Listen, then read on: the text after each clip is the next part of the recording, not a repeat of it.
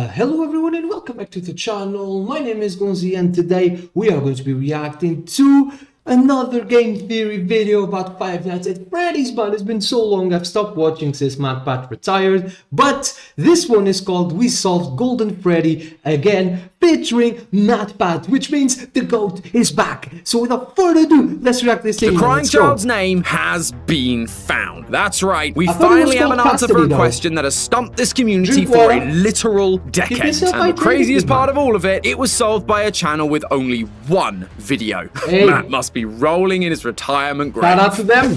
We'll just see about that. It's probably a good idea that we recap the main evidence points dual process theory has for the crying child being Cassidy. Their video is nearly 2 hours long after all. Who has that much time? Well, except for you, considering you took over 4 hours to react to it. Look, I'm retired now. I've got nothing but time. But I think you're right. So let's quickly recap, starting with the first major point, how we got the name in the survival logbook. Now, this book has been a cornerstone of the FNAF franchise since its release. Inside, we have 3 separate people speaking to us. Michael Afton, who writes in red pen, a spirit that writes in faded text, and a third person that alters the text of the book. The faded text writes the words "my name" on a number of the pages, and on those pages there's always some sort of weird number. Take all those numbers and turn them into coordinates for the word search, and bam! You get the name Cassidy. It sounds so simple now, but I remember ripping my hair out over this at the same time you were. But the key to the whole thing was one very important usage of my name. On one of the pages, the my name appears on a gravestone, just like the gravestone missing a name from FNAF 6's ending, which, it should be remembered, released around the same time as this book. So it seemed pretty darn obvious that these clues were revealing the name of that final character, the 5th missing child, which is why for the longest time we've been calling the 5th child Cassidy. And this is where dual process theory throws their first spanner into the works. Sick,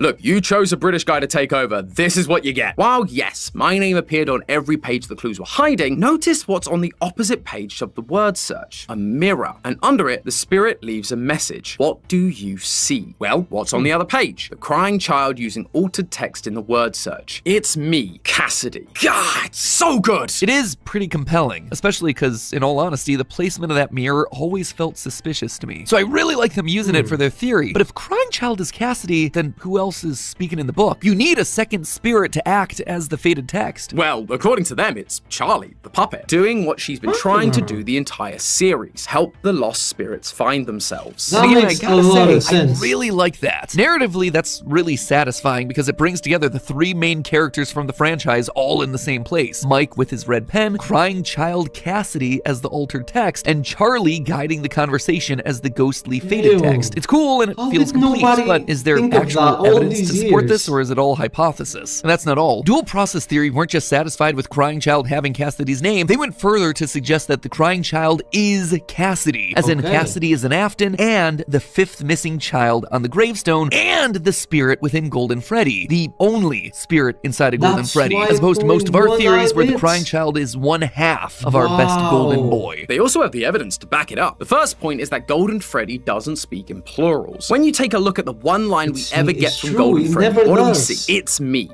singular, implying that there's only one spirit in there. Compare that to what we see in the books. Throughout the series, there have only been 2 instances of animatronics possessed by multiple people. The first is the Stitch Wraith from the Fazbear Frights epilogues. The second is Rosie Porkchop from the Fazbear Frights story Together Forever. And while the Stitch Wraith isn't able to speak until the second soul is gone, Rosie Porkchop speaks while still containing both spirits, and refers to itself as ladies in waiting. It's using plurals showing the 2 spirits. We're gonna come back to that point, right? Yeah, don't worry, we're gonna come back to all of this. Okay, great, because I have thoughts on that one. The second point they bring up is everyone's favorite FNAF 3 classic, Happiest Day. This is the final minigame where we see the puppet giving cake to the birthday child, surrounded by their friends in animatronic masks. Once the puppet delivers the cake, the child stops crying, puts on their Golden Freddy mask, and all the children's spirits move on. Well, except for Charlie, because she's still got to show up in FNAF 6.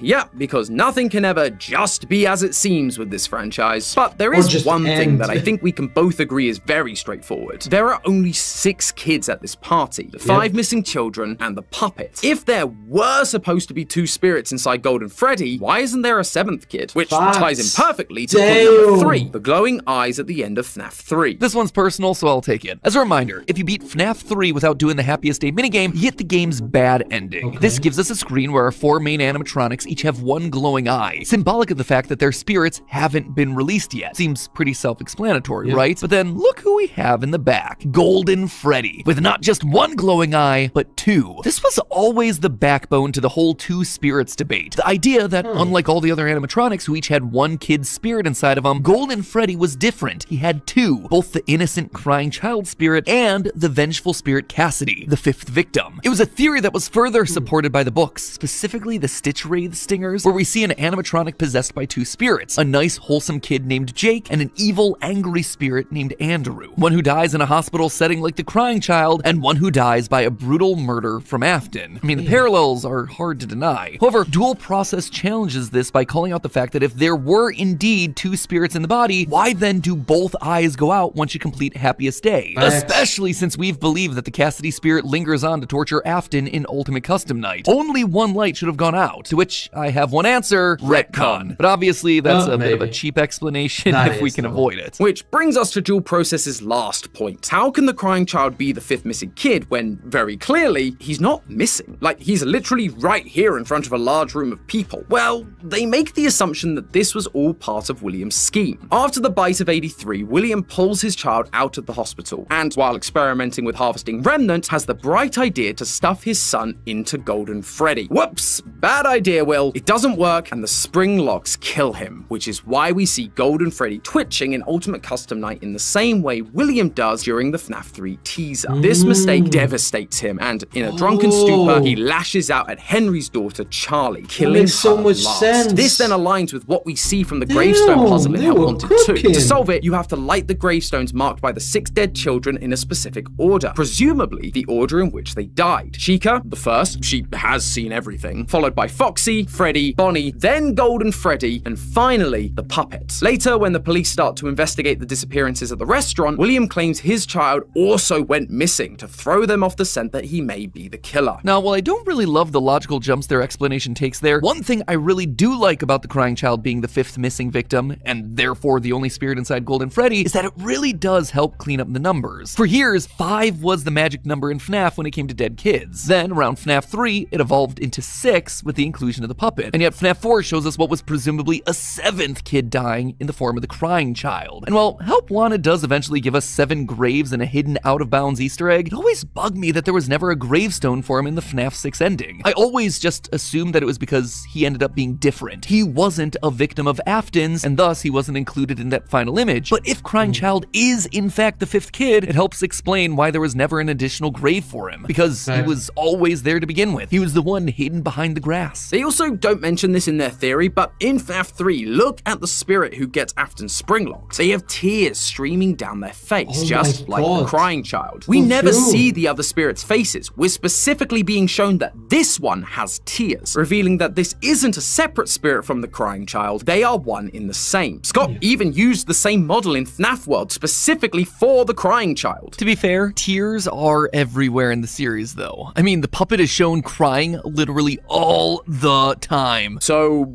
are we done? Did they solve FNAF? Can I retire now too? No, you still have to solve Poppy. No. And Lorfi.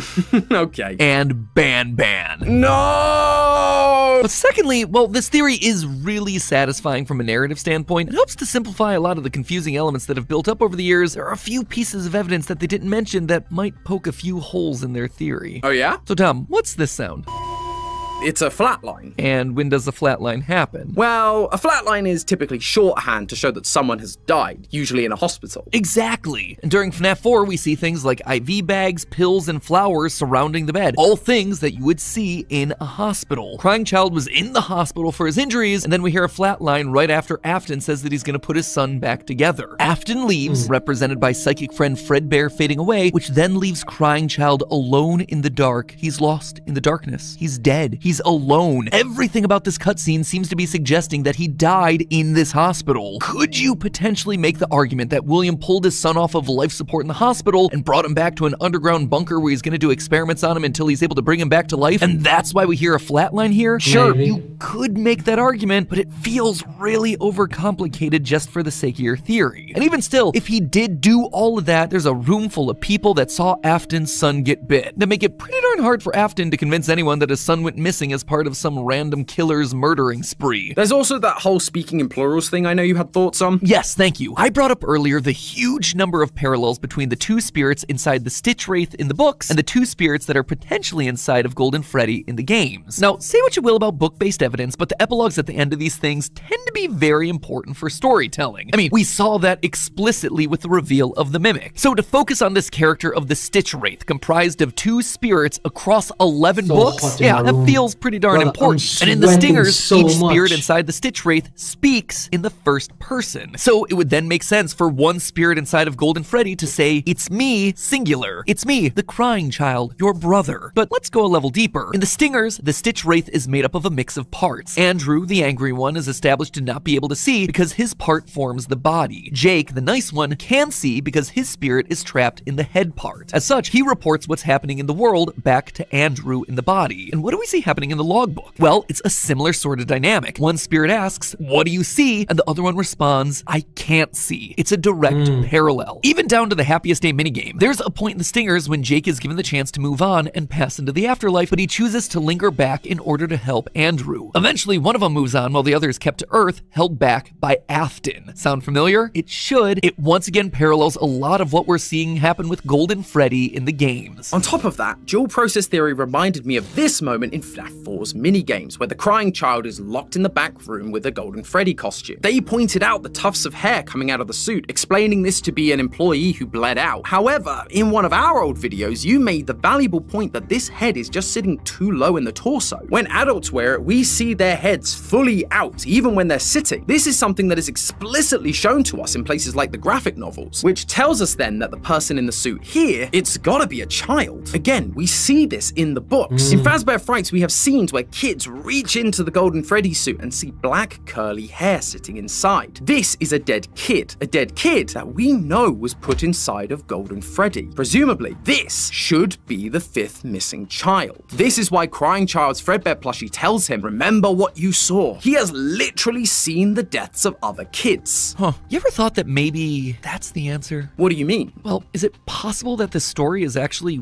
way simpler than we, the FNAF community, have made it out to be? I mean, look at the scene. Like, really look at the scene. Probably. It is pretty darn self-explanatory. A kid is locked in the storage closet and literal tufts of hair are sticking out of the suit. I remember when I first saw this scene, I overthought this thing to death, assuming that it had to be more than just hair sticking out of the suit. Maybe they were wires or tufts of suit hair or something like that, because this was 1983, and by all accounts, it was the first location. It was Fredbear's Family Diner, the beginning of the timeline. The missing children's incident didn't happen here. It was at Freddy Fazbear's Pizza. Clearly, these brown pixels had to represent something else, but in retrospect, the scene is pretty explicit. There's a kid dead in this suit. Done, cut and dry. Remember what you saw? You saw a dead kid. We, as theorists, are so often desperate to search for narrative satisfaction. We bend over backwards to try and justify timelines where Afton is killing kids because of Elizabeth's death, or because he's trying to put his son back together and he wants to run experiments to harvest remnant from other kids. But what if he's just a weird, sick dude who just started killing kids one day? Normally, no overcomplicated backstory required. We get to talk about this before leaving the channel, but in Help Wanted 2, if you light the final gravestones in a very specific order, you unlock a huge lore clue in the form of the Bonnie mask. This is the moment that basically confirms that we're playing the game as Bonnie Bro. But the order of the gravestones, it feels very intentional. They explicitly give us an order of events. Chica first, then Foxy, Freddy, Bonnie, Golden Freddy fifth, Puppet last. It was really confusing because Charlie dying last didn't make any sort of sense. What about this? A wound first inflicted on me. And yet this gravestone evidence is what the games are telling us. It's also kind of what we're seeing in FNAF 4. If that tuft of hair is to be believed, and really, why wouldn't we believe it, that gravestone timeline could probably be right. Afton was just killing kids because he could. He was a deranged serial serial killer. Man, retirement really has taken a toll on you. But I also think I see where you're going with this. Crying child witnesses the dead kids in the suits and then gets bit by Fredbear on the day of his party. Afton would be devastated by this, promising to put his son back together. He'd be furious at his business partner Henry because it was his engineering that did this to his boy. Then, one night, an opportunity presented itself. Charlie was locked outside by some bullets. That makes sense. So that makes a lot of sense. Fit of rage killed Charlie. Unlike all the other killings that were premeditated, this was a crime of passion, and so it broke from all of his usual methods. And that allows this new order of deaths that Steel Wool has given us to make way more sense. Chica was always the first, but not just of the MCI, of all the deaths. That's why Henry made Security Puppet in the first place, because there were a bunch of kids disappearing from the pizzeria, and Henry wanted to protect his daughter. Which brings us back to the beginning. Where did we land with the whole dual process theory? Did they solve FNAF? Is Cassidy the crying child? I think the answer is yes, but also no. There are two sides to this coin, right? Is Crying Child the fifth missing kid that we've called Cassidy for all these years? I'm just not sure. It would simplify a lot, especially the FNAF 3 minigames where there's only 5 kids, but then we see a kid already dead inside the Golden Freddy suit before Crying Child even dies. And then there's the dozens of people that watch him die and flatline at the end of FNAF 4, which would make it hard for him to be considered missing, let alone considered one of the missing children specifically. As much as I like it from a narrative standpoint, there's just as much evidence against it as it is supporting it. Typical FNAF, you know? Well, not completely, because there's the second side of this question. Sure, Crying Child might not be the 5th missing child, but based on what dual process theory presented, I think they might be right that Crying Child's name is Cassidy. William Afton, a deranged serial killer hiding in plain sight, until one day his son Michael decided to play a prank that would kill his youngest son, Cassidy Afton. It has a nice ring to it, I've got to admit. Maybe, and I definitely see it. It's just a frustrating catch-22, you know? We either get to have the Crying Child's name, and in the process we lose the established 5th missing kid name, or Cassidy is the 5th missing kid, and Crying Child remains as nameless as he ever was. I mean, the answer's gotta be in here somewhere, surely. The altered text opposite the mirror returns the spirit's questions with, who are you? What's your name? And with Cassidy not being the 5th missing kid, that leaves the my name gravestone clue wide open. Honestly, my money's on the Foxy Grid. We never did solve it, and there's ghostly text written at the start. Maybe we should take another look. Oh, no. There's no we here, my friend. I did my time with that Foxy Grid. This is all on you, man. Oh, well then, I guess I better get started. Not like I had a billion other FNAF things to worry about. Regardless, I suppose I should thank you for helping me out with this episode, Matt. So there you guys, that was the return of the GOAT. They made valuable point. We go around in circles with FNAF. Scott, the original ending of the story was it was all a dream, and people did not like that, which made Scott basically rewrite the whole story and add a few more things. So now we're going around in circles trying to find the clues. But I've been disconnected from FNAF for a while, but I want to be back in the world. That's why I did this video, so we get back to filming more game theory videos about Five Nights at Freddy's, and maybe other creators from FNAF as well. So guys, thank you so much for watching the video, man. Hope you guys enjoyed it as much as I did. Before you go though, don't forget our videos on this channel, bro. Come on, man. Keep God first as always. Drink water, go tell somebody who loves them, and if you're here, you know what to do, man. Like the video, subscribe to the channel. My name is Gonzii, and see you guys tomorrow. Goodbye.